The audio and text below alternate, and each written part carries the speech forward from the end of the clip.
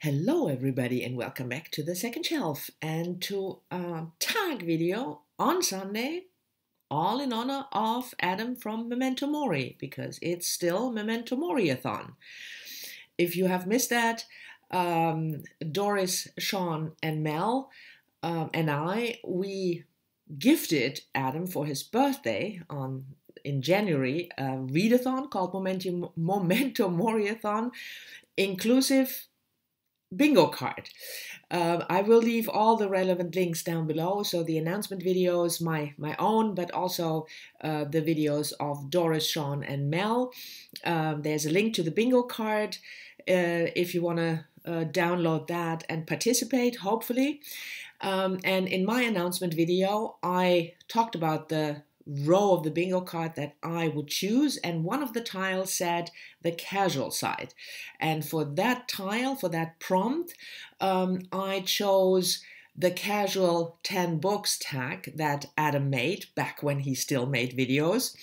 And essentially the tag was originally created by Sean, who called it pick 10 books off your shelves and talk about them, and then Adam made his own version of it, of course, that's what Adam does, and he called it the casual 10 books tag. And when I was thinking about what I wanted to do with this tag, first of all, I decided 5 books is quite enough for me, because as you know, I'm a babbler, and if I choose 10 books, the video will probably be half an hour long, and that's just too much for me. So 5 books, there will only be 5 books.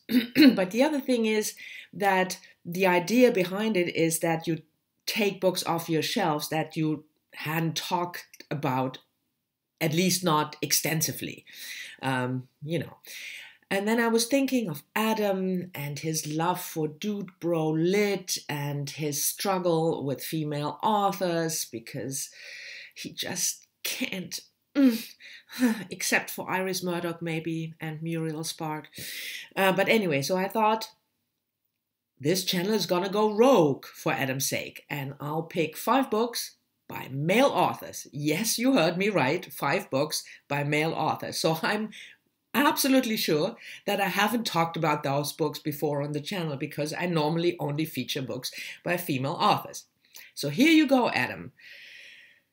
What friends are willing to do for you. It's just amazing to me. And before I start with the first book, I just wanted also to maybe clarify, I actually do read books by male authors. Some of you viewers, commenters ask me that in the comments on a regular basis. And yes, I do. I just don't feature them on my channel.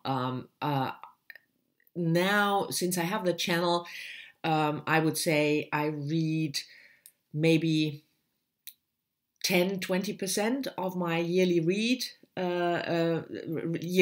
are male authors, so I have enough to choose from, especially because in the past, like most people, I read a lot of dead white dudes. But anyway, so I do read them, and I picked 5 that I really loved and reread a lot. That was my criteria for picking, is that I really love the book and that I reread it a lot of times. So the first one is this, Chaim Potok, My Name is Asher Lev, first published in 1972. I read this book in the German translation first when I was in my early 20s, I would say, and I was absolutely blown away. And then later on, I bought this, English edition, the original edition, and I've reread it multiple times. Chaim Potok was an American author. He died just 18 years ago or something. He was born in 1929. He was also a Jewish rabbi, and many of his books deal with Judaism or the Jewish faith or practice, culture, things like that. This book is, as the title says, about Asher Lev. He is growing up in Brooklyn, post-war, post-World War II Brooklyn, in a very tight-knit Orthodox Jewish community. And from an early age on, Asher Lev has a talent for painting, drawing. He's a really talented artist, obviously, already as a child. And the book then tells us about his struggle to combine, or to come to terms, I should rather say, with his artistic endeavor, his need to express himself artistically, which is not something, becoming a painter or an artist is not something that his very conservative community would like him to do. So that is one side, and the other side, to finish that sentence that I started like half an hour ago, he tries to come to terms with his artistic side, and also his upbringing, the Jewish faith, the Orthodox rules that he was brought up in. I thought it was a fascinating book. It really drew me in. The writing is wonderful, and the really heart-wrenching struggle of this first-person protagonist made me love the book and reread it multiple times. Next up is a German book, because I wanted to throw in at least one book for the Read German Books 2020 year-long readathon that Mel and I are organizing. I will leave a link to the Goodreads group down below if you are interested. And the book I chose is Patrick Süskind, Das Parfüm, Geschichte eines Mörders, The Perfume, Story of a Murderer, first published in 1985. And the link down below to the Goodreads site is to the English translation, so it is available in English and other translations. Patrick Süskind is a German author that I didn't particularly, adore or read, and this is still the only book by him that I really love. It's historical fiction, and despite the title, Story of a Murderer, it's not crime fiction. I mean, there is crime in it, but it's not your typical genre fiction. So it's set in Paris, and it starts in 1738 when the protagonist, Jean-Baptiste Grenouille, is born. He is from a very, very poor background, and his mother discards him, and then he's brought up. He struggles to find his way, and one of his there are actually two main features that distinguish Jean-Baptiste. And the first one is that he himself is completely odorless. So he has no body smell at all. But he is an olfactor genius. So he has a very, very good sense of smell. And he starts to be the apprentice of somebody who makes perfumes. And he is especially drawn to the smell of people. So he starts to collect extraordinary smells. He starts to make perfumes. He becomes really wealthy because he is extremely good at his profession. But of course, Story of a Murderer. There is also quite some murder in the book. If you haven't read it, I'm not going to tell you more than that, because that would spoil the twists and turns of the story. But I thought it was fabulous. It's a fast-paced, entertaining read about this young man and about perfume. So if you've never read it, I can certainly recommend it, especially if you're participating in Read German Books 2020. Next up is Bret Easton Ellis, Glamorama, first published in 1998. You might be surprised that I love Bret Easton Ellis, at least his later work, American Psycho and Glamorama, I thought were fantastic. Bret Easton Ellis, of course, is an American author. He was born in 1964, and he's kind of an enfant terrible. He can be quite a twat if you listen to interviews by him, and he gained fame very early on with the book Less Than Zero, about youth, his youth, basically. And this one, if you read American Psycho, you will remember that the book was about the 1980s and the materialistic culture. And in Glamorama, Bret Easton Ellis takes on the 1990s. So the main protagonist is Victor, a very beautiful young man who works as a model. And the book follows his life that takes quite some unexpected turns, because the book is not only about celebrity culture and the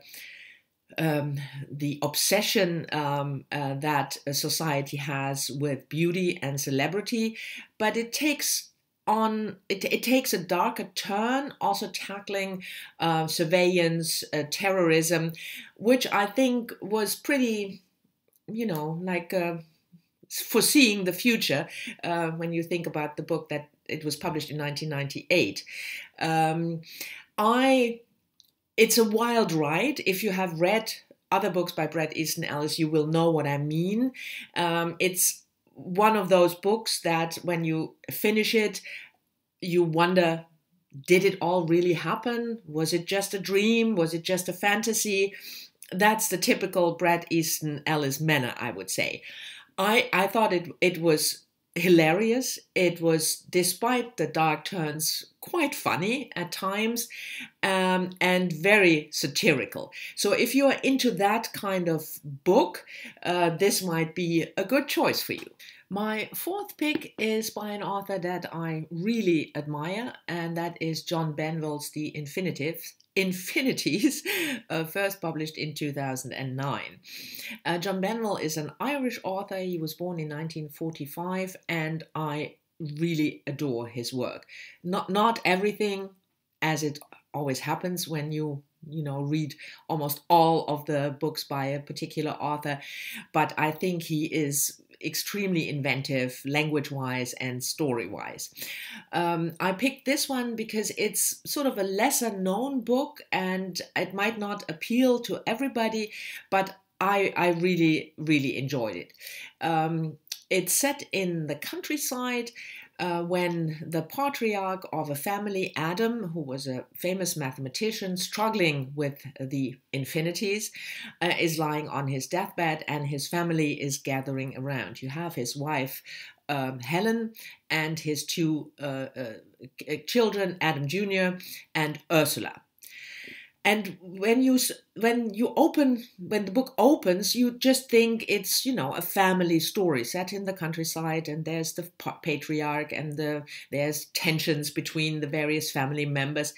But there are these hints early on that this book is actually set in a sort of alternate version of our reality. You have steam trains still going on, and there are Greek gods floating around, Zeus and Hermes, and they are mischievous, and they interfere with the lives of these family members.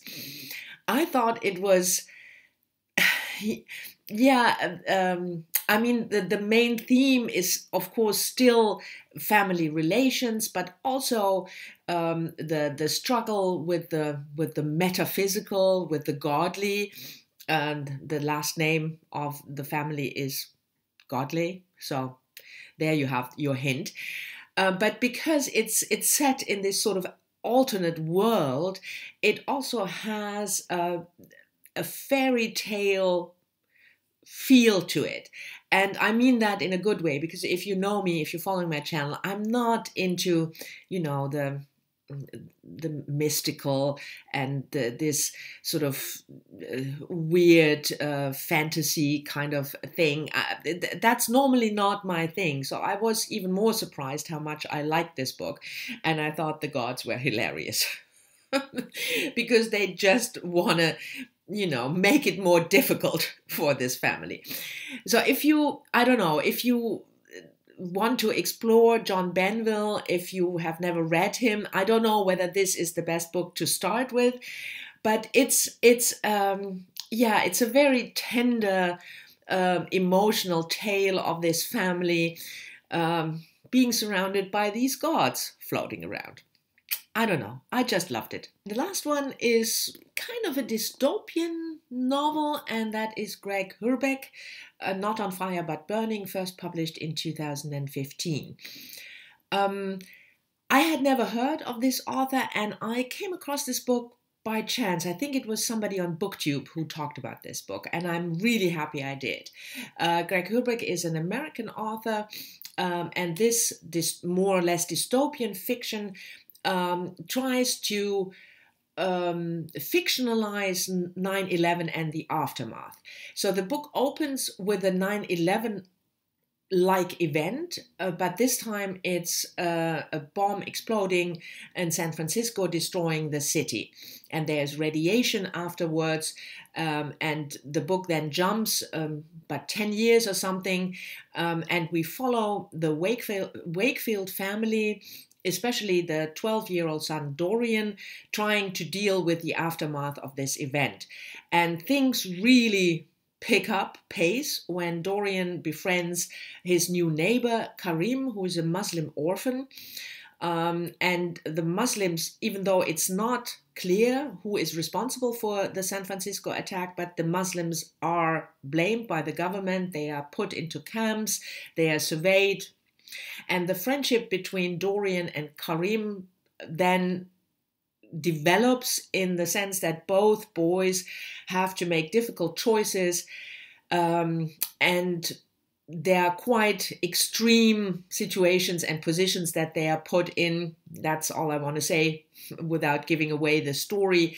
And that idea of how the world, in this case the United States, deals with a horrific terrorist attack and what it means for the society, but also what it means for individual people, I thought was really well done.